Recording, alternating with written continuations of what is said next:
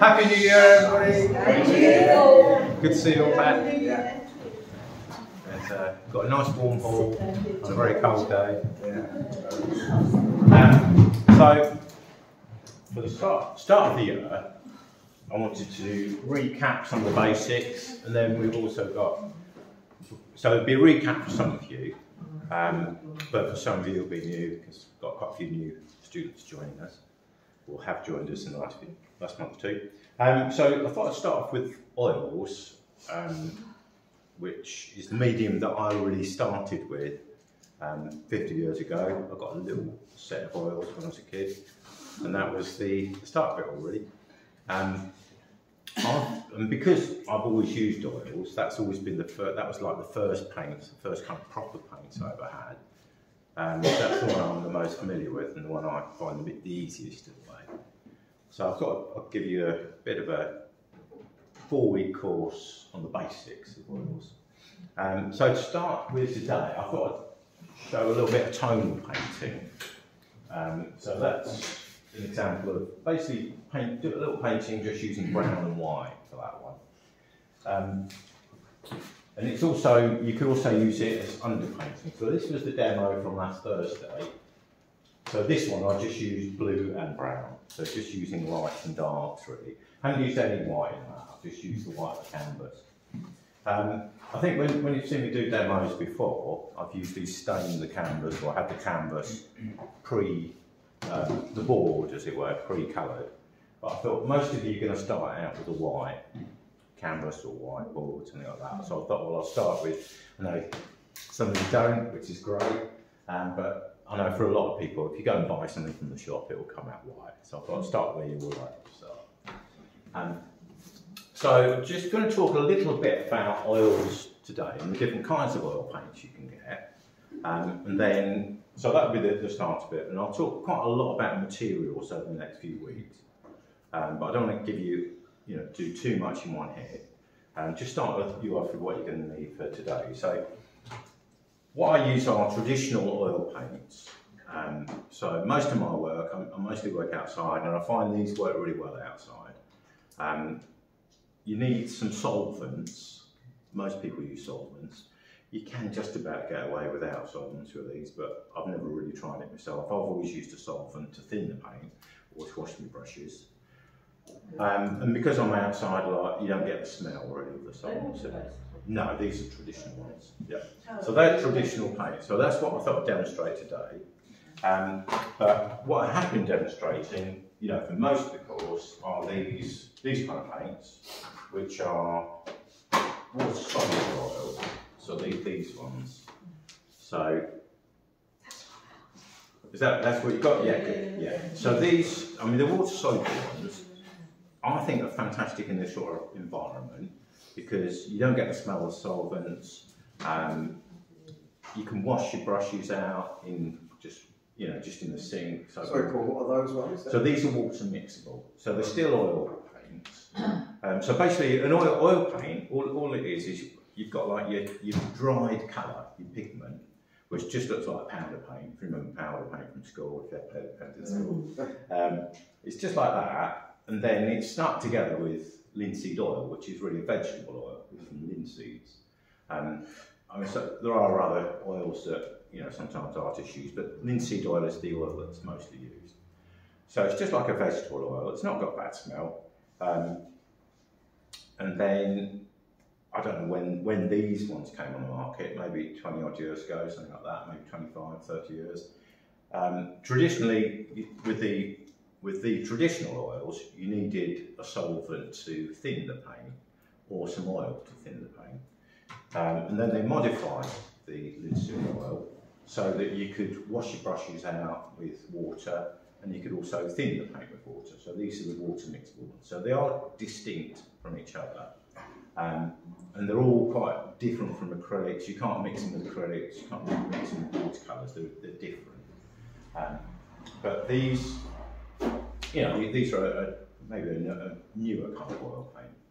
I find that they're both quite nice to use. I find that the water mixable ones, the most common brand are these Artisan.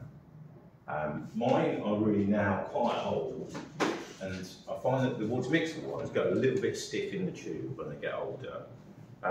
The traditional ones do a little bit, but nowhere near as much as these do. So if you're buying these, I'll buy a tube, maybe that size or slightly smaller, won't go much smaller, and then use it. You can get really big tubes, which is what those started out as, but to be honest, that's taken me about 10 years to use that.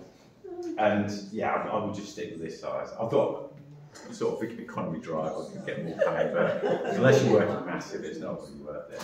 Yeah, so these are quite good to get. Winsor & Newton Artisan, Dale Rowney also do their make, and there's also a make called Griff. What's the other one? I've forgotten the other one. White is the other one. Cobra, that's the other make, Cobra. So there's a few makes of these. And as I say, some of them I've always found that the Winsor & Newton ones sort of went a little bit stiff in the tube. But they are quite nice to use. So that's that. If you want something that's in a way they're a little bit more expensive, but they're easier in terms of not having to bother with solvents. Washing up is easier, things like that. Nicer atmosphere when it's not solvent. When you said about oils a while ago, yeah. You said we couldn't use actual oils here because of the smell. Is that still? You can use them. Will leave for a start. No, she won't leave. But, and we have got people that do use it. If everybody was using solvent, it would get. Yeah. So in general, I prefer in this environment. I prefer this, but some of my students, find I find these slightly more fluid, or some people have just got these already. So and we've got students that do use the traditional oils and use a low odour solvent, and it seems to be fine. Oil paints, actual low odour paints. Not any lower than they basically it's vegetable oil. So what you smell when you open this up, it's linseed oil, it's vegetable oil. That's as low odour as it would go really. You could just mix the paint, there are some artists that use these but don't use solvents. They just use the paint out the tube. If they thin it, maybe they thin it with a little bit of linseed oil, but mostly just use it straight out the tube and just use it a little bit thicker. So would you use just so straight that you wouldn't have water in it? You can do, yeah. With water mixables you can do. If you want to thin them a little bit, or really washing your brushes, that's the thing. Yeah. That's where you're going to need it more than anything. So if you've got the traditional oils, in this environment, like our environment, we need to have a low odour solvent.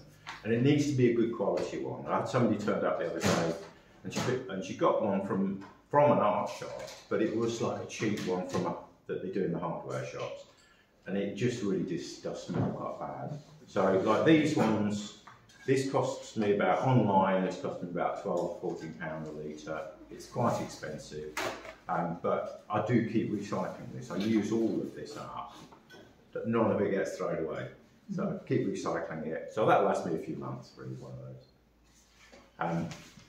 But yeah, as I say, in this environment, can't really have the cheap sort of hardware shop, white spirits or low odour white spirits, because it just makes it too smelly, and I get headaches. To be honest, that's why, like 15, 20 years ago. Well, yeah, and in this weather we don't really want to have the windows too much either. So. There's quite a few of us here. So yeah, for that reason, that's the sort of pros and cons of the different ones. Yeah. But today I thought I'd show you the traditional ones. Because I normally show you those, I thought I'd show you these. There's not fast. And what are you going to do? Well, that applies to acrylic as well? No, totally. Well, the actual painting method, you can just do that with. Well, you can sort of do it with acrylic. You might have. Yeah, you see, I'll show you as we go. Okay. Acrylics are basically, you've got the dry pigment and plastic. Yeah. So that's the difference. It's a plastic, and they're much quicker drying. So they'll dry. And you thin them out with water? You thin them out with water, yeah. Can you slow down the drying of acrylics? You can put retarding mediums in that will slow down the drying. The only trouble with that is it thins the paint quite a bit and it doesn't cover so well. So yeah, you might find you having to use more and more acrylic. So it depends how good your paints are in the first place. If you've got like student quality paints that haven't got that much pigment anyway, and then you then put in a retarder, it's then even thinner.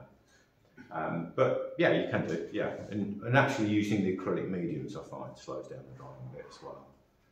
It's just kind of getting used to the process of them, really. So I thought I'd use a little bit of still life, so I've got a few objects here.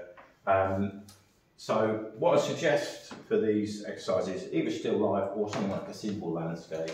I went through the landscapes and I tried to keep the simpler ones in this folder because they do get more and more complicated. But I'm just thinking, you know, don't make life too difficult. Just, you know, if you want a landscape, maybe just a tree, a bit of sky and some grass or something. Or still life, a couple of sort of fairly simple objects.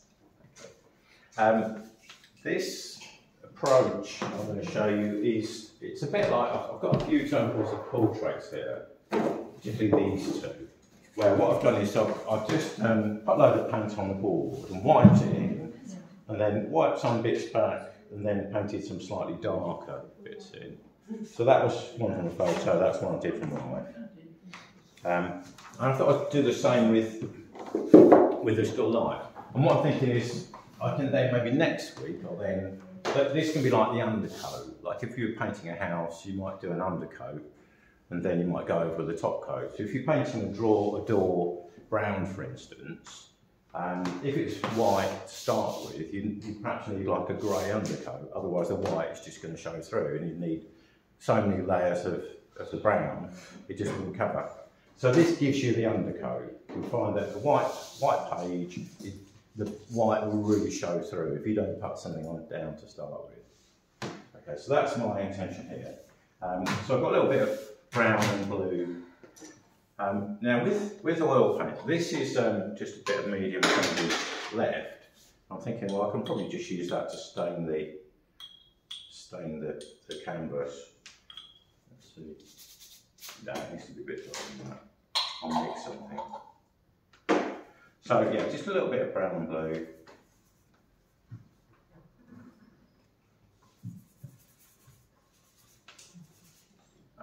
So this is just low odor solvent.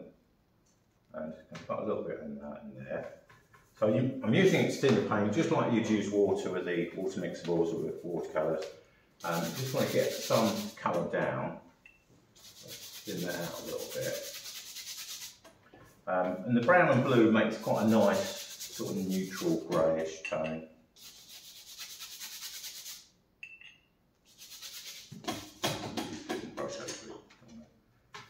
Wear that one out, this one's a bit softer.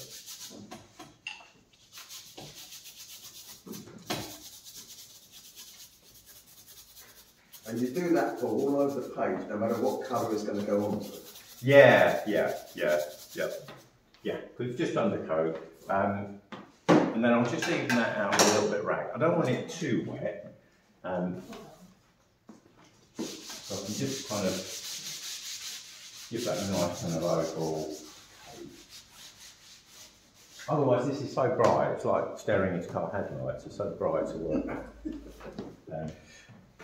So if you've got a tone board already, you wouldn't need to do that. But if you've just got white, I suggest just getting that a little bit toned.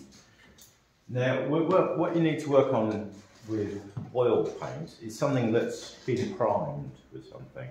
So this will probably have some sort of acrylic primer on it, or you can get like gesso, so something that's primed. The boards you buy, the canvas boards you buy are already primed, canvas is already primed. If you make your own surfaces, you'll need to prime it. If you've got paper, you can paint on cardboard or paper, but it works a lot better if it's got some sort of acrylic primer on it. And I'll talk a bit more about the surfaces in another session. So just to get started. So what I've got here is, on this table I've got some rolls of bits of canvas. If you want a bit of this canvas, just cut yourself a little bit off. But so we were talking about paper earlier, weren't we? And you can use paper. One of the students used paper last week, and she found it very, very absorbent. It just really sucks the paint in, so it's not that nice to use oils on, really. So now I've got that, I can just sketch out my little still life here. So I'm thinking the bottle's going to go about here. So I just got to shops and did a bit of shopping before I came. So there's a few bits in here. There's all sorts of goodies in here if you're planning to paint. I thought you were cooking this lunch. My wife was complaining there was no onions in the fridge this morning. Right, so that's where the bottle goes, and then the what's this thing called? Beetroot. That goes about there. It's like a pomegranate. Well, that's a pomegranate. Yeah. Oh, right, big one. Right, okay, sorry. Yeah, no, that's right. And the nice thing about still life is it's drawing from life, and you get to do a little bit of composing as well, rather than just copy one of my photos that I've already composed. You get to try your own setup and create something that's a bit more of your own. And I picked three items is quite good from a design point of view, and 3 items that are slightly different sizes is good too. So that can work quite nicely. So you get a nice, sort of reasonably balanced composition. Top of this pomegranate is back there. So that's enough as a line drawing. And I might think, well, actually, probably the other thing I can have a look at here is that I can look at next is shadows. We've got the stalk actually coming out about there. If I make mistakes, I can just wipe that with a dry brush or a bit of rag. Bring that back a little bit. Or just a tiny bit. Sometimes I'll get a bit, if I want to wipe that out, for instance, a little bit of solvent in the brush and can just get rid of it. So that's the nice thing about oils. Whereas acrylics, that will dry instantly. So that might be more of a problem with acrylics. You might find that it dries very quickly. This gives you a bit more working time. A lot more working time with oils. Acrylics, however, you can just keep building up the layers. You could dry, you know, to obliterate what's underneath.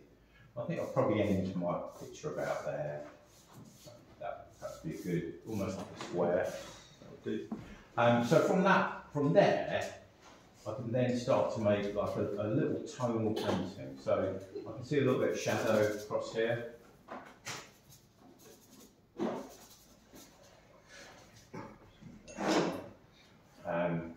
We've got some shadows under here. Keeping the paint reasonably thin at this stage and thinning it down with solvent.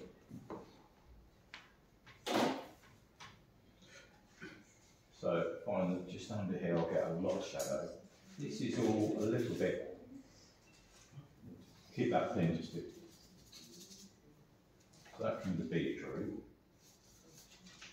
And it's really looking at how light and dark the different bits are. So I can soften it out a little bit. And then this is even darker here. So actually maybe I like that even more.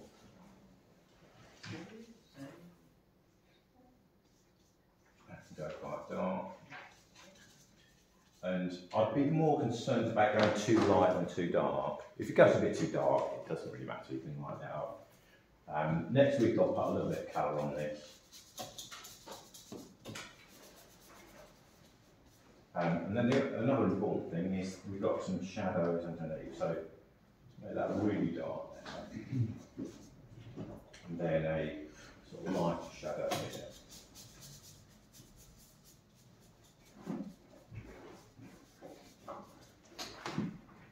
And I can then sort of carry on doing the same with the bottle and with the beetroot. Add a little bit of stalk kind of coming out here. I know there's a bit more to it than that.